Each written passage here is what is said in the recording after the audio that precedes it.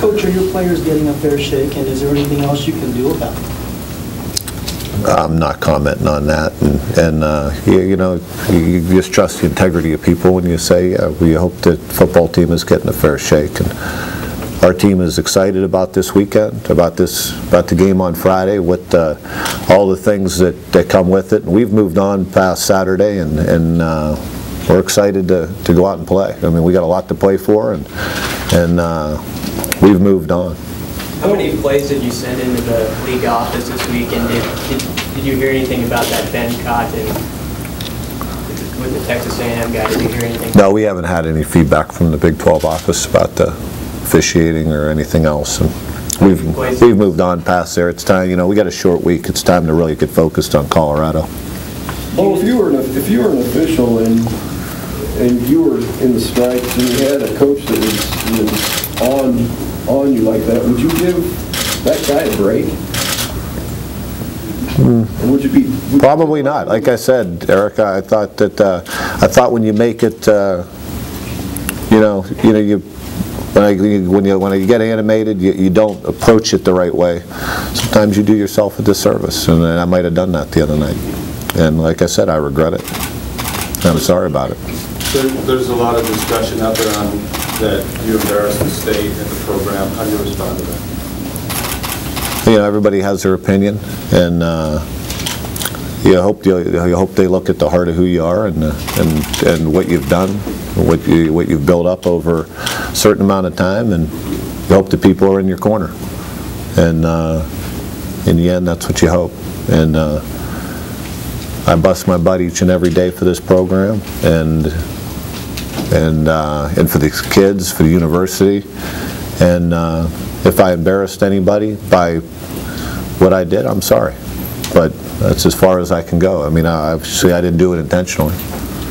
Does the Big 12 always respond to your concerns when you send things in? Oh yeah, Big 12 response. I mean, they have, there's a lot to do, and there's a lot of football teams. I mean, it doesn't happen in the blink of an eye. Well, there was an incident with Carl on the field after the game. Carl and a cameraman. What do you know about that incident? From my understanding, I mean, first of all, that was kind of crazy on that field after the game. I actually almost got run over. Fortunately, I got lit up pretty good, and by mistake. I mean, there was somebody just run onto the field, and fortunately, I had security. But there was a lot of things going on. I believe there was a player kind of in a group of people trying to get out of it, and Carl saw it and went over to try and pull a player into the locker room. I guess it happened pretty close, on the way into the locker room, and as he did so, he apparently went through the camera to get it, and if something happened to the camera, I know Carl regrets, that happened, but that's what happened, and that was, I talked to the player that was involved too. Did you have a chance to talk to Mr. Perlman or Coach Osborne about the situation? And I've talked to both of them. Refereeing crew about 16-2. I mean, even for a neutral fan, that seems a little bizarre. Yeah, I know that. I know Chancellor Perlman and Coach Osborne are. I believe I know Coach has. They've communicated with the league office, and that happens pretty regularly about many different things, and. I know that their focus is on making representing our program the right way. Both Coach Osborne and Chancellor Perlman, and doing what's best for our program. And I'm sure they've had, if they felt like a need to, those conversations have happened. With the Big 12 North still on the line this weekend, how do you prevent everything from being a distraction moving forward? Like what would that be? Everything going on the last couple days. It's not a distraction with our football team, and like I said, you hope that everything's over and behind you, and the football team, our team's ready to play. They're excited. They were very disappointed the other night, and they were mad, and in the end, we talked about it right after the game. All you can control now is what you can control, and that's what happens on Friday. And it comes down to preparation, and you know us, it's about the process. It starts today. If we put our work in during the week, we'll be ready to play our best football come Friday, and that's where our focus is right now. What's wrong with the offense? Well, we didn't execute very well the other night, you know, consistently. And you know, we left some plays out on the field. We left some situations out on the field. We need to play better and execute better, you know, more consistently. And that's what we're working at, and that's what needs to happen on Friday. But do you make any changes over the next, I mean, given the performances maybe the last two games, you may not have Taylor, he didn't do, he probably can't make those 80-yard runs. What do you do to put a spark in the offense that brings back some of the big plays you had over the year? You just tweak things, you play with confidence, and you play fast. And I think that'll happen. I like our plan that we have right now, that going forward for this week, and like I said, it's about attitude, it's about doing things the right way and playing with fundamentals and technique, and our guys will be ready to play come Friday. Coach, those penalties, how did you address those with your team? Well, we really haven't met as a team yet. I mean, we'll talk about it, and you know, some of it was addressed and you know, already, and you know, some of them can definitely get fixed, and we need to fix that aspect of it.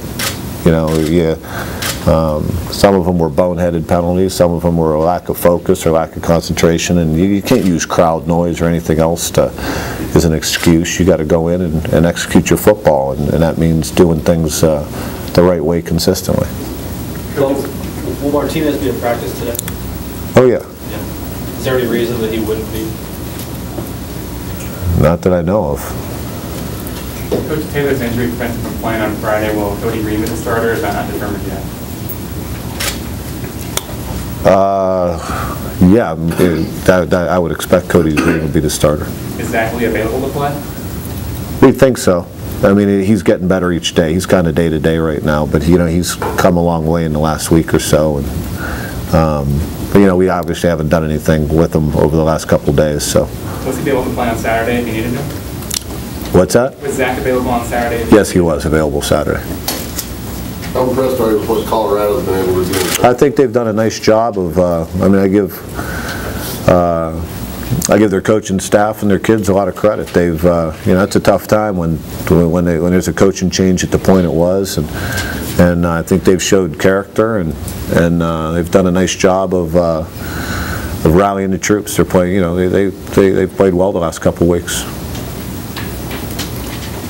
Coach, do you put any credence in this talk that the Big 12 is out to get Nebraska? You know, no. I mean, I don't. I don't know. I don't know. I never really even thought about that. You know,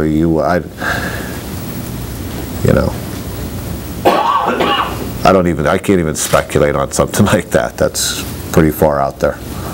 Is it possible, though, that with Eric Martin, you know, already being suspended for a game earlier in the season and Courtney's hit against Missouri, that maybe the Big 12 officials have an extra eye on those players? Yeah, there's a possibility of that.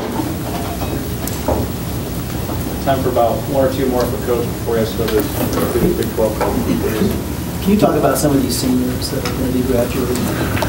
You know, it's a great senior class we have, and a lot of kids, you know, I mean, all these kids mean a lot to me, but this senior class, we've been through a lot. They were here when I got here, and a lot of them, almost each and every guy that's going to be playing his last game at home this weekend has brought a lot to the program. They've done a lot. They've made a big impact around here, and it'll be tough to see them go, you know, and I know it'll be highly emotional for them to play in this stadium for the last time in front of these fans, and